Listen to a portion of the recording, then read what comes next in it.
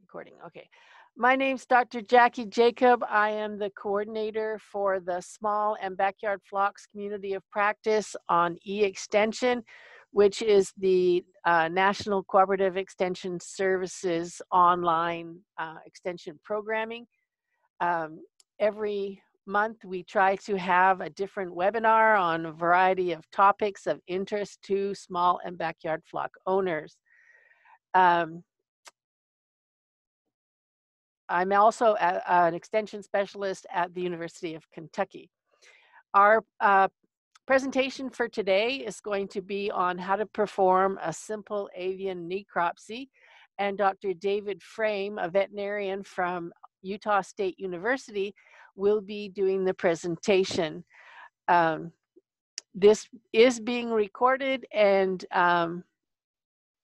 if you have any questions, please put them in either the webinar chat area or in the Q&A, and we will make sure your questions get answered. If the question is relevant to what Dr. Frame is talking about at that particular period of time when it's asked, I will pop in and interrupt him. So David, if you see me pop up, that means there's a question. If not, I will stay silent and hold the question till the end. So David, it's all yours. I'm going to go on mute and let you take over. Don't forget to unmute yourself.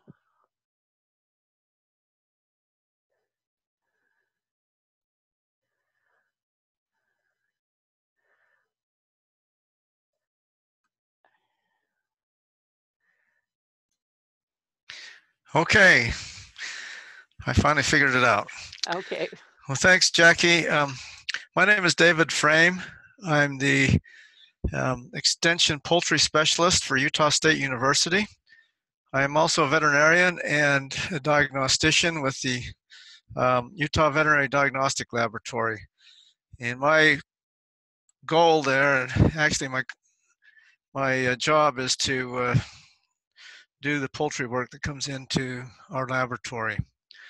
And so today, what we're going to visit about is looking to open up a bird and be able to, hopefully, at the end of this thing, the objective is that you'll know what normal looks like, so that if you see anything abnormal, you don't necessarily need to know what that is. You just need to know that you need to probably have that looked at by an expert in order to find out what your problem is.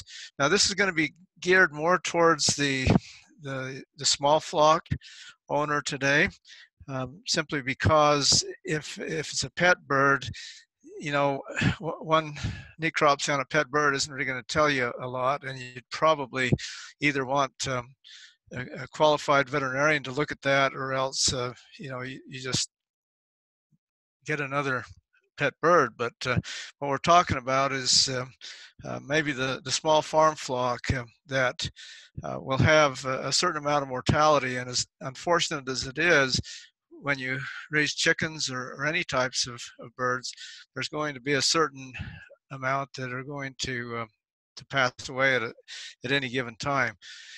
And so if you start seeing a bunch of them, then that's when you better start looking at it to see if there's any kind of a disease problem involved there. The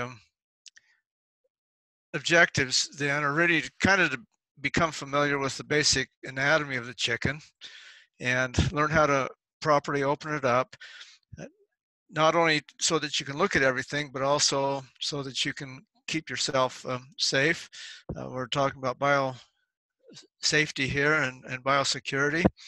And then also just to become familiar with what normal organs and tissues in a bird look like.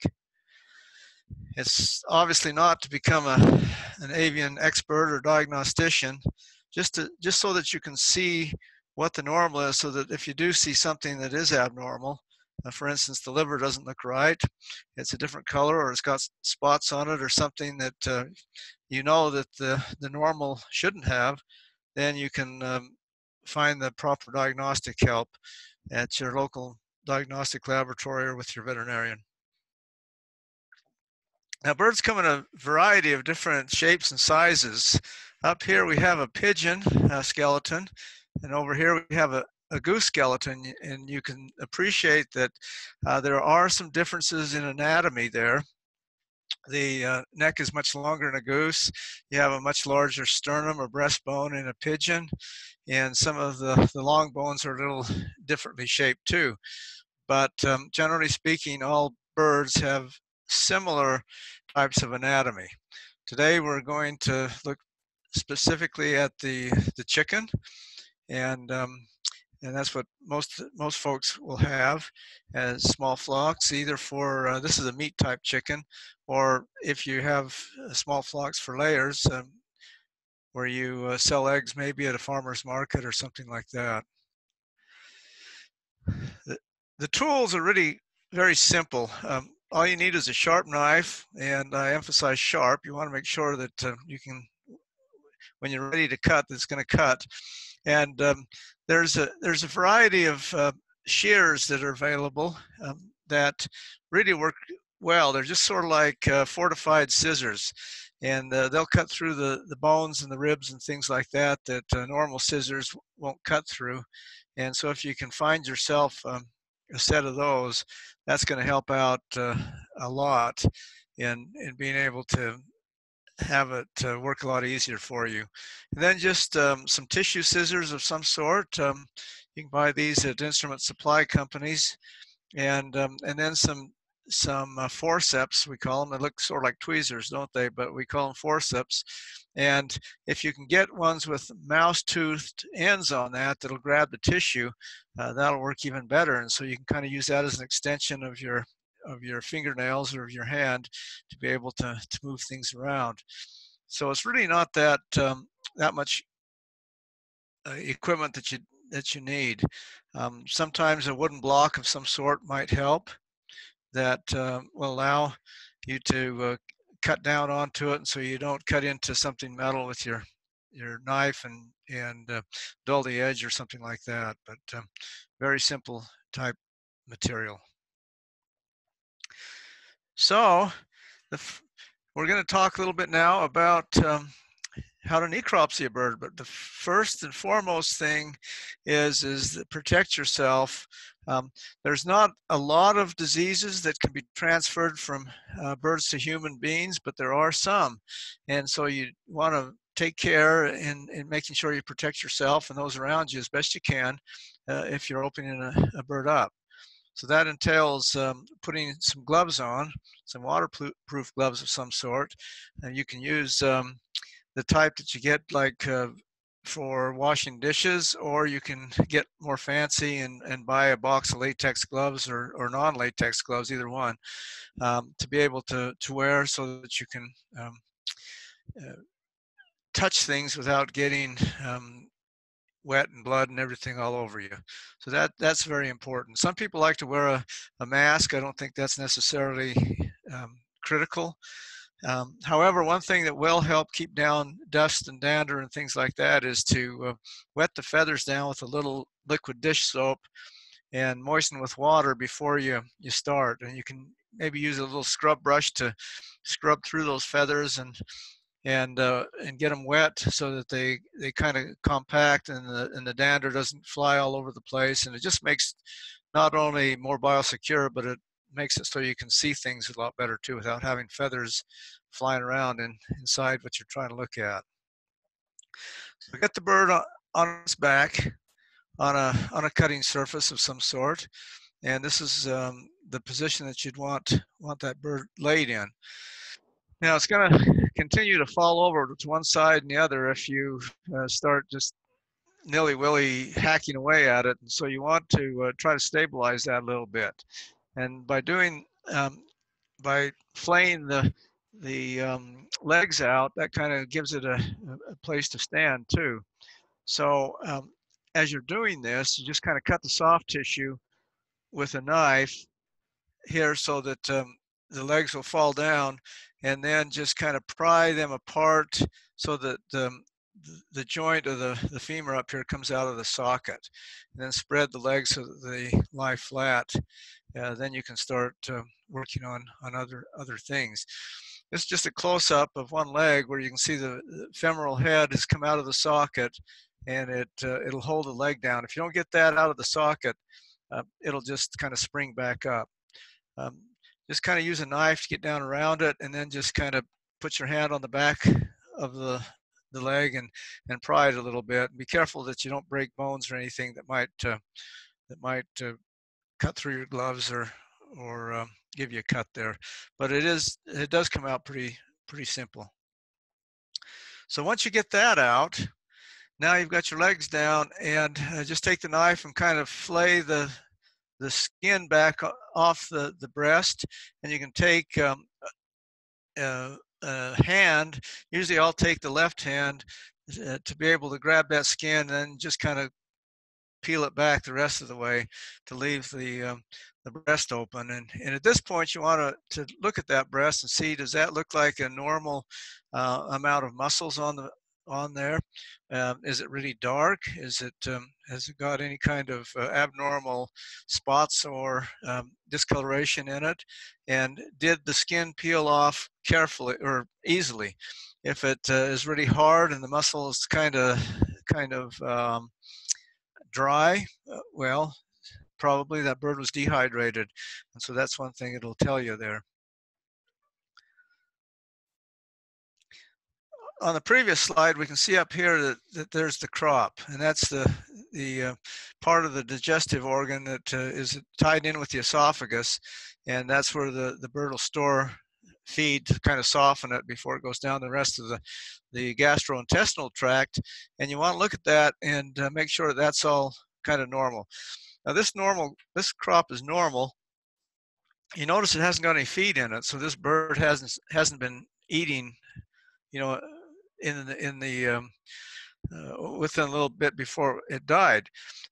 It's full of air, but you can see that how thin that crop surface is, and it doesn't look like it's really thick or have any kind of discoloration on it. Sometimes they'll get some fungal infections in there, and it'll make that crop look like we call it kind of Turkish towel look to it. But here's a normal crop. That's what it would look like. It's right in the area between the two halves of the breast, where those bones come up. And take a look at that, make sure everything's okay. Then cut into it, and if there is feed in there, make sure it's normal type stuff. Not a lot of weeds or rocks or things that obviously shouldn't be there. So that's a good thing to look at. Now what I like to do is turn the bird around and start working from the head area down. And one of the reasons I do this from a diagnostic standpoint is that this is the clean end of the bird. And so if there's any kind of cultures that I need to take further down the road on the liver or other internal organs, I haven't messed the intestines up and inadvertently cut them or anything like that to kind of contaminate things. So I like to start up here. I like to open the bird by going down the right side of the beak, and you just use your scissors and cut down through there. Try to keep that as close to the surface of the skin as possible as you cut, and cut parallel down the neck. And what it'll end up doing is opening up the neck area here, where it'll show two things that you want to look for. The esophagus, and that's the part of the digestive tract that the bird will swallow the feed into, and then it'll work its way down into the crop, and the crop would be further down there. Then the other thing is the trachea, and of course that's where the chicken breathes through, and the air goes down into its bronchi and into its lungs. And they're the two things you want to look at to make sure they're okay. Try not to cut into the trachea if you can help it, mainly because you'll cut into it later, and you want to know what you're cutting so that you can see it. So here we have the trachea that's still closed, and then the esophagus. And this is a normal esophagus. It's got kind of a glistening mucus look to it, and you can see these little darker areas, and they're glands within the esophagus. With vitamin A deficiency, you'll start seeing a lot of rough-looking white thickened esophagus, and so anything that doesn't look like this may be an indication of some type of problem. Um, it's rare that the esophagus will show much, but on occasion, particularly if they're exposed to a vitamin deficiency or something, you can see a problem there. So now next, what you want to do is cut into the trachea. Just use that scissors and just kind of cut along there. And this is a beautiful trachea here. You want it to be clear. There may be a little bit of glistening on the trachea, but there's not mucus in there. There's no yellowish material. There's no cheesy stuff that has broken off that indicates that there's some necrosis going on in there. And you'll notice these faint red areas are the tracheal rings, and this is cartilage inside the trachea. And this is what you want to see is little to no coloration in those rings. With some diseases, you'll see a severe reddening of the tracheal lining, as well as these areas will stand out a lot more too. So this is a beautiful trachea right here. This is what you want to see. Now, once you look at the upper respiratory tract, one thing that I failed to mention, and let's go back here a little bit too, is just take a knife and cut into those sinuses right there. Make sure there's not any kind of cheesy material in there, that the eye is not swollen, or the area around the eye, and then also that there's no discharge, not a lot of mucus coming out of the nostrils. And that can indicate some problems. So you want to watch that. So after you look at the head area, let's get into get under the hood and look at the organs. And you'll take your shears and kind of cut down the rib cage on both sides, and then you'll probably have to cut it off the bone right here in order to retract that whole breast part of it. But you retract that off to the left and then just leave it there somewhere so that it's out of the way. Then this will expose things to you. Now in this particular slide, what we can see is first of all, we can see the end of the trachea coming down, and that will eventually go into the lungs, which are on both sides. There's a lung right there, and there's one on the right side too. The lungs in chickens are a lot different than our lungs. You know, ours is more like a balloon. We inhale and it expands, and then it gives a negative pressure down there, and then of course we exhale. Chickens don't have diaphragms, and so the partial pressure of both the abdomen and the thorax is the same.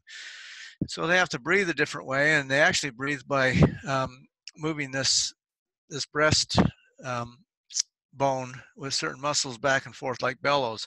But these lungs are up inside the rib cage. They're not just out there, and they don't expand and contract like ours do, and so they're going to be there all the time. And one thing that often happens with certain diseases is that it gets down inside those lungs, and then it causes them to kind of consolidate and get a pneumonia. And so that's where they are. We'll see a better picture of them here in a minute.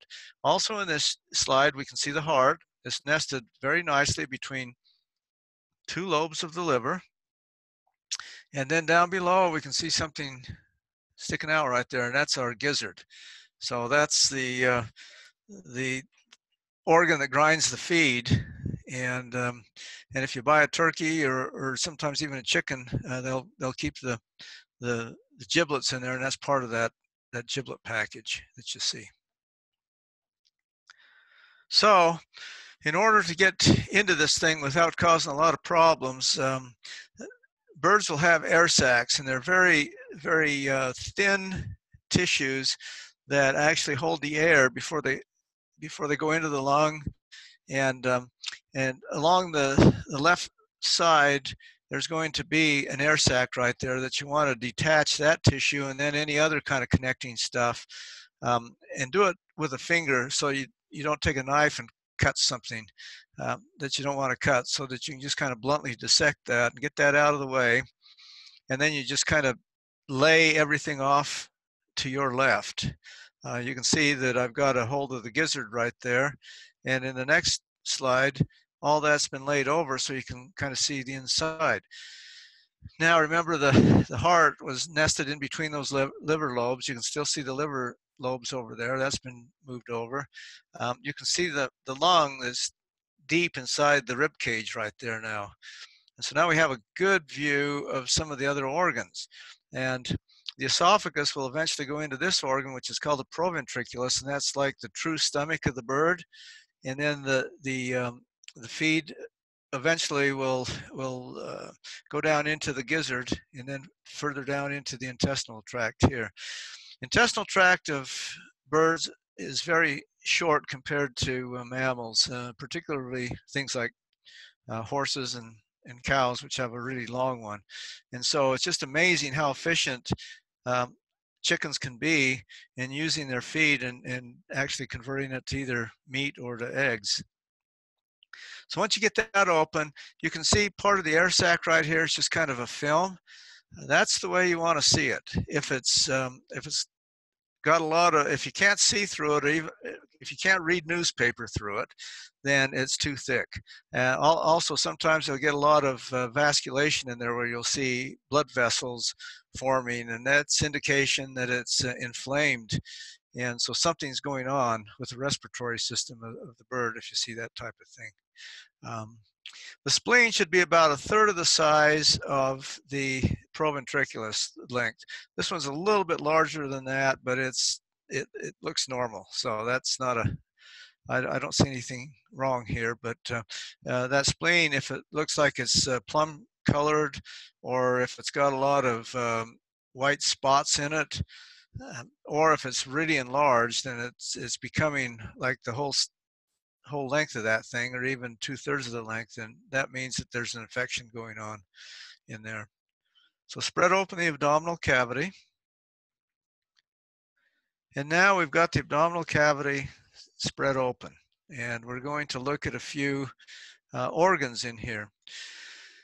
If you remember, this chicken had a very small comb way back when we started opening the beak, and that means that it wasn't in lay. And so it could have either been, this was actually a young pullet, and that's the reason it wasn't in lay.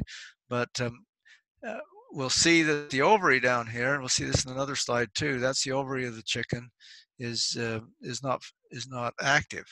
But first of all, let's look at some of these other organs. The heart is up here. It has a sac around it. It's called the pericardium. And that sac should be clear. It shouldn't have a lot of fluid in it. It's going to have a little bit because that lubricates the heart as it beats. But if that is really opaque, if it looks white, if it's got stuff that looks like grit on it, these are indications that something's wrong with the pericardium, and you've got an infection of some sort on there. The liver should be about this color. Now, there's quite a lot of variation in normal livers as far as color goes, but if the edges are not really sharp, like this edge is, if it's really an abnormally red liver, cherry red liver type thing, or if it's abnormally dark, or if it's mottled, these are indications that there's some pathology going on in the liver. It also has a covering over it, and it's normally really transparent, and sometimes you'll get some diseases that'll cause a white cheesy type stuff to come over the top of that. So now we have our proventriculus, and if you remember, that's the true stomach. That's what has the enzymes that'll start the digestion in the bird. And then it goes down into the gizzard, and this is where the grinding takes place. And so the chicken will eat small pieces of limestone or even rocks, sometimes pebbles, and they'll lodge down in here and help act as kind of the teeth as it grinds the feed. This spleen, you can see, is not as normal colored as the one that we saw before. It may or may not have a problem. It's about half the size of the proventriculus. But if you do see any kind of spotty type spleen like that, that might be an indication of an infection. And then down here we see the conglomeration of the intestines where they fit. Now, there's 3 lobes to the kidneys, and there are these brown areas, and there's a kidney on each side. So if we were to move all this out of the way, we would be able to see that on this side there's an identical set of 3 lobes of kidneys along that side. You want to look at that? This is a normal color of a kidney. Sometimes they'll have a little mottled look, and that could be normal, but if it's excessive, it could mean it's dehydrated. It could mean that there's some gout going on, and or some other types of problems. But this is a normal color that you would see with a kidney. So now we're kind of looking at this stuff from a little different angle. This is a beautiful picture of a lung. That's the kind of lung you want to see. It's pink. You can see the sponginess to it. And if you were to shell that out of the body cavity and put it in some water, it would float to the surface. It has no consolidation to it whatsoever. And then off to the side, we can see what we saw before. And you can see that the air sac covering is pretty good. Most of that is just the camera that's showing that real cloudiness there. And the ovary I talked about before.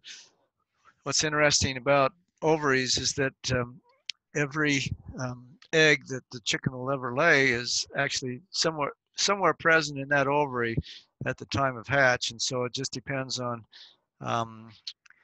you know, when they're stimulated to mature, then those yolks will start forming. And there's plenty of them, over 10,000. So you never have to worry about your chicken running out of eggs, yolks for eggs. Here's the kidney again that's nested right up inside the body cavity, a good looking kidney. Now let's take the intestinal system out so you can kind of get an idea of what it is. Now, the esophagus would be up here, and then if you even followed it further up, you would see the crop coming off of it, but I've taken that off. And here's the proventriculus, the true stomach, as it goes into the gizzard. There's muscles in there, smooth muscles, that will grind that feed and get it to the point where it can start to be digested, and it'll go up the ascending and descending loops of the duodenum, excuse me, and that's where digestion really starts there. Now, I just want to make a point here that the pancreas, which gives some enzymes out, digestive enzymes, is in between the loops of the duodenum. Pancreas is also where the insulin is formed for sugar digestion too. So that's a normal looking pancreas. A lot of times it'll be a lot paler than that. It'll look kind of pinkish. If it looks white and chalky looking, that's an indication that there's pancreatitis going on, inflammation of the pancreas, and that there's some problems there.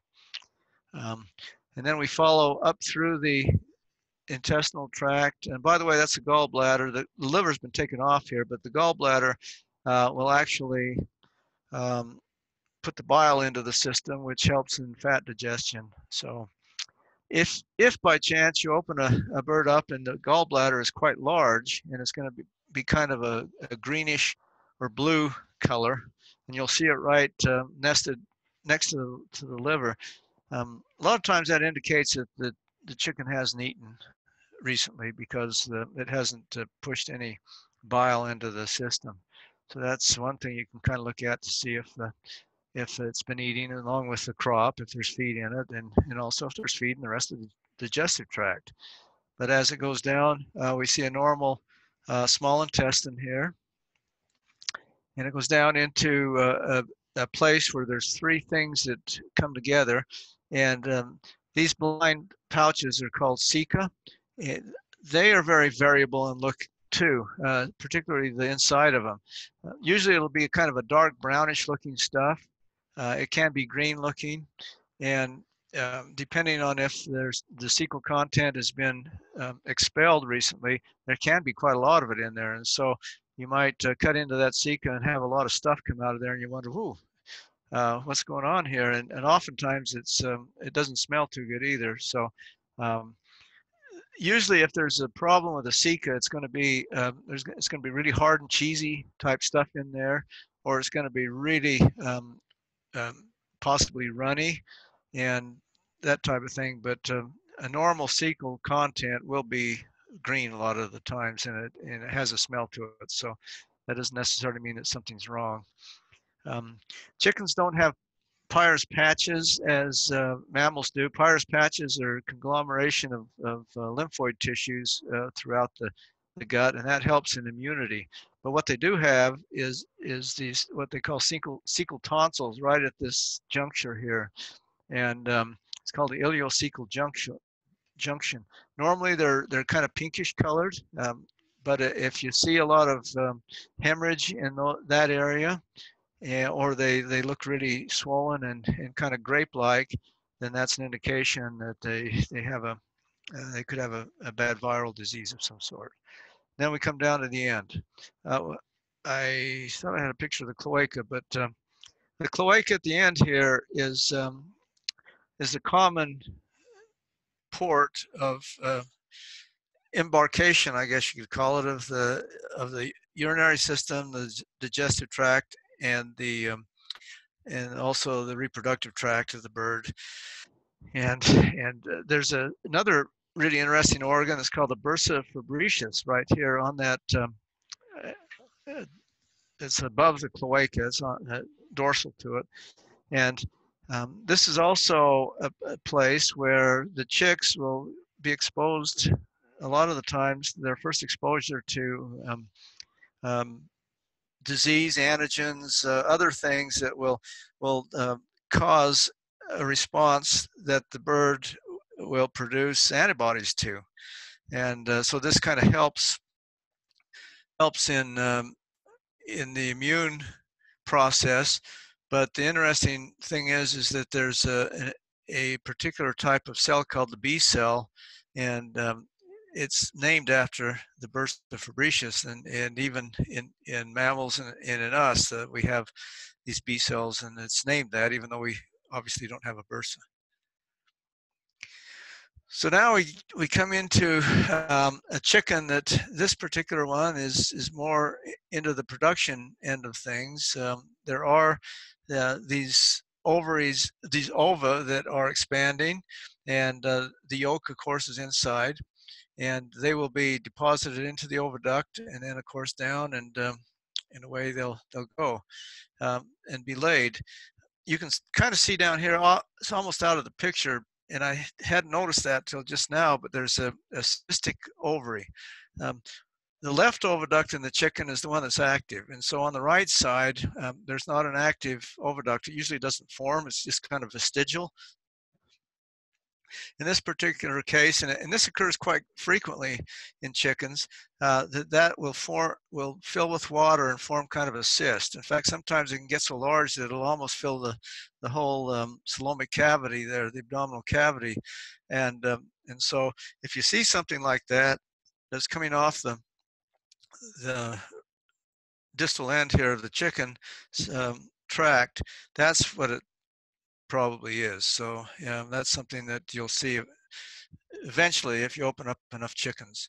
This is the healthy oviduct here. Of course, that's where the albumin's put on, and then down further the eggshell.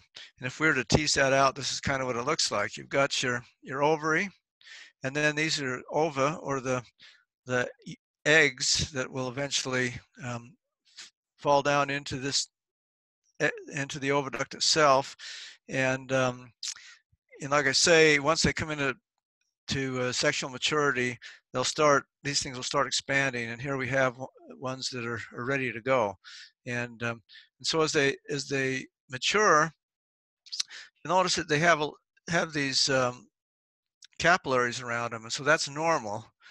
but they have an area that's called the stigma, and that'll actually break open, and the yolk will come out and fall into the oviduct through the infundibulum. And once in a while, these capillaries will break, and that's what will give you your blood spots in your eggs that you'll eventually see if you raise enough eggs in your backyard. So this is a normal ovary, and the I put this picture in here to remind me that always look at the vent area. This is the vent of the chicken to see if it's been picked, if there's any kind of parasites on there. You can look at this before you even start cutting into the bird. Just after you've washed it off, just turn it over and look at it, and you'll notice that there's quite a lot of coloration, yellow coloration in this particular vent area, and that's telling us that this chicken has not been laying eggs lately. Now this is a leghorn, and so they will have yellow skin, and so this is telling us that that pigment has not really disappeared there. And we're not going to talk about the lay cycle here, but that's one thing that you'll see in yellow-skinned breeds. One thing I want to mention too is that it's always a good idea to kind of look at the bones in the chickens and to see how things look. And there's a good area right here, joint, that you want to cut into. In fact, when you take your whole chicken home and cut into it, that's cutting off the thigh and the drumstick. So that's that joint right there that you want to look at. So just take your knife and kind of cut there, and then flex the leg enough that you can see where that joint is, and then cut right through there on an angle, and then that'll open that up. And then you just take your knife and slice off the top of the bone, and now we have the top part of the bone here, and this is showing you the growth plate, and this is normal bone spicules that are being formed, and that's what you want to see. However, particularly in meat type chickens, there are some abnormalities, and I haven't shown any abnormalities in this particular video, but I do want to show you a couple here. Is that you can appreciate up here that something's wrong. You've got this big plug of tissue right here, and that growth plate does not come smoothly across. This is called, well, this is all cartilage down here, and it's dyschondroplasia. It's dysplastic cartilage that shouldn't be there. And this happens sometimes in fast-growing birds such as broilers and turkeys, and it's on the inside of the bone, inside of the leg, and it is very painful to the chicken. And so if you see any that are limping and things like that, you want to be sure and look at that and see if there's any kind of a bone problem. And what often happens is you get infection around that thing too. Sometimes this will break off as the bird grows and form an area inside the bone, and then you'll get some osteomyelitis forming inside there. In real mild cases, a lot of times it'll just resorb and go away. But this is a pretty nasty plug of cartilage in that bone, and it's not just going to go away. So if you cut in there and this tissue is not very firm, it kind of breaks away, and you can see these kind of whitish areas in there. That's telling you that there's some bone infection going on, and so that's kind of what you want to look at. So these are abnormal, and this is the normal. So you want to make sure that you have a good idea of what that looks like. This will usually be something you want to look at in growing birds. If you have adult hens, it's not necessary, but if you see any kind of limping or problems like that, it's always just a good idea to look. And I think that's pretty much it as far as the general opening of a chicken and looking for normal tissues. And so now, are there any questions? Okay, we're now going to open it up to questions. That was a great presentation, Dr. Frame. I liked it, as usual. You can either type your questions in the chat box, or you can type them in the Q&A box. Either one will work. while you're thinking about your questions, I just wanted to put out our Facebook page in case you haven't seen it yet. That is where we post what's coming up in webinars, what are the latest news, interesting facts that come out in the news, when the recordings are available, reminders of past recordings and things like that. And then we have a website for e-extension that has all the upcoming webinars links posted. It has the articles on various topics. It has recordings from past webinars. And what else does it? Oh, it has a blog. It has an Ask an Expert feature. I don't know what else it has. Anyway, it has a lot of things on it that are of interest to small and backyard flock owners. So I'm not seeing any questions. I guess you did an excellent job and nobody has any questions. Well, I just want to end with making sure that if you do think you've got any kind of problems out there, get them to the diagnostic lab and have the experts take a look at them for you, so that if there's anything you can do to help your flock, then they can help you out that way. Yeah, we want to prevent things from spreading too much. So, okay, so I'm not seeing any questions. So thank you very much for attending, and I hope you will attend our next webinar, which I'll have to look up to see what it is, because it's been a while since I scheduled them. Where are we? The next one is March 10th on the poultry-human bond. Should be an interesting conversation on the relationship and the bonds that can be made between poultry and human. What was the April 14th? I shouldn't have shut down before I looked at it completely. In April, we have raising pullets for egg production. Yes, so those are the two main ones coming up.